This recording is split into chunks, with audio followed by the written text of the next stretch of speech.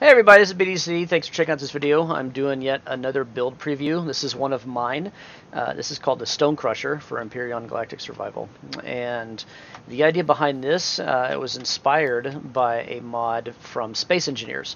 And there was a mod in there called the Stonecrusher, and it was, if I recall correctly, it's been a while since I've looked at it, but I want to say it was the size of either an assembler or a refinery. And the idea is that you keep a lot of that loose stone that you get from your drillers from doing ore vein drilling, and you'd throw it into the Stonecrusher, and it would spit out trace amounts of things like your iron or platinum or whatever. So this was kind of inspired by it.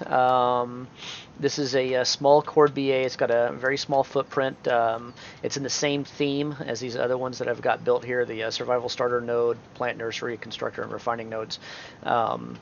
And runs entirely off solar. It can virtually run forever, basically. So the way this Stonecrusher works is it uses two small constructors, and basically you feed it all the stone dust you get either from drilling stone pits or from any other mining that you do, subterranean or even asteroid stuff.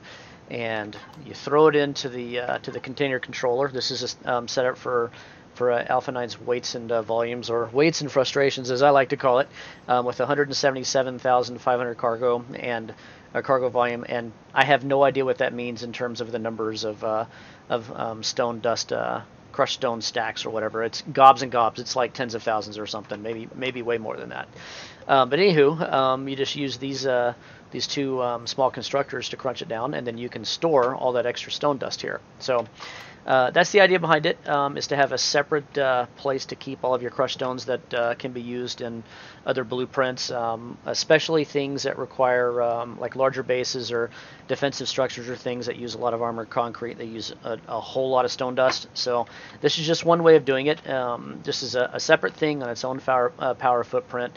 You don't have to go through and use the basis constructors and take up all the cargo space in there and take up the constructor time and all that kind of thing. You can just do it all in one place, and you can store it all here. So let's see, as far as power stuff goes, it's got 4 solar batteries in it. Solar output, I think it's probably going to be above 500, but I don't know for certain here. Let me take a look here. Okay, maybe it's going to be a little bit under 500, but consumption, idle consumption is really low on this. Consumption will go up to 1 megawatt, or what is it, 1 kilopower unit now is what it's labeled as in here. Excuse me, when both small constructors are running, but they don't run for very long. They can crunch it down fairly quickly. Unlock levels level 7, and takes 16 minutes in Blueprint Hopper to build. 400 stone dust, under 100 of the tier 1 stuff, 80 copper, 82 silicone, 94 iron, 17 carbon substrates. Really cheap to build, and it is partly subterranean. So like all these other builds that I do down here, it has a concrete sarcophagus, basically, as I call it, for the core block and fuel tanks and other essentials that are down there. Let's see, there's probably not much else to talk about on this. 4,800 fuel capacity, pretty cheap to build. So there you go. That's the Stonecrusher BA. Hope you guys enjoyed it.